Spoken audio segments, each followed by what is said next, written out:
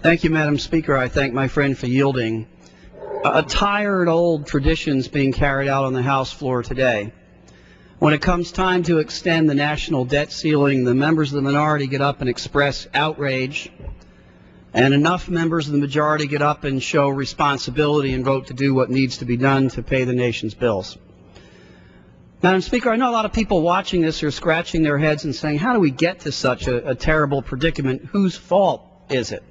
And I think they're tired of hearing whose fault it is, because frankly, when the other side's in the majority, we say it's their fault. When we're in the majority, or we say it's their fault. When they're in the minority, they say it's our fault. I think a history lesson is in order. In 2001, as Mr. Tanner said, we were looking at a projected $5 trillion surplus over the decade that we're now closing out. We're going to take in $5 trillion more than we spent. There were three things that happened in that decade that injured that prospect. The first was horrific, unavoidable, and the fault of no one in this room.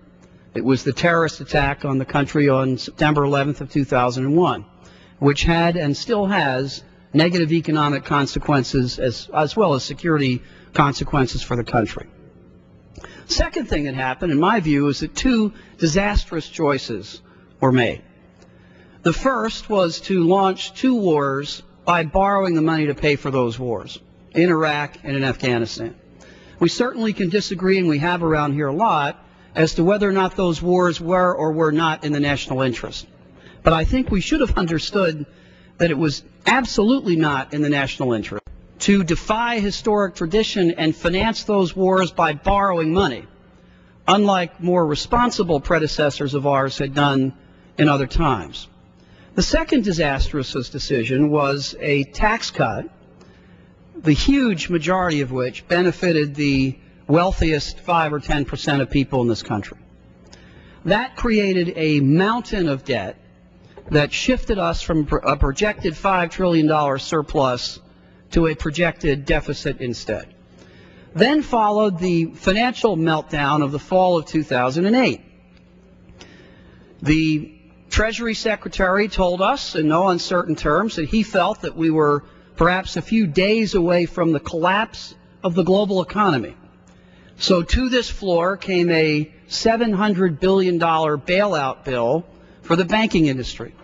And a lot of members on both sides voted for it. I think it was the right vote, because I do think it staved off that calamity from happening, and that added to the national debt. And yes, there were decisions made since the new administration came in to do the stimulus bill on a way that was not paid for. I would ask for... The gentleman has expired. I would respectfully ask for one more minute. Madam Speaker, I yield the gentleman from New Jersey an additional minute. I thank my friend. Gentleman is recognized. And I know there's disagreement over whether that was the right thing to do. I think it was absolutely the right thing to do, because it stimulated between 600,000 and 1,000,006 jobs thus far being saved or created. Let me say this to you. Irrespective of how you recount the history as to how we got here, here we are.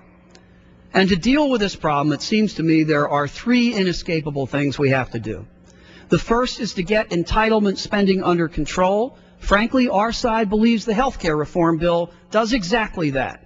And the Congressional Budget Office would concur, nearly $500 billion in entitlement reduction over a 10-year period. Second, you have to get revenue back on track. Our budget calls for a repeal of the tax reductions for those that are in the top 5% or so of the country. I think that's the responsible thing to do. No one on the other side voted for that.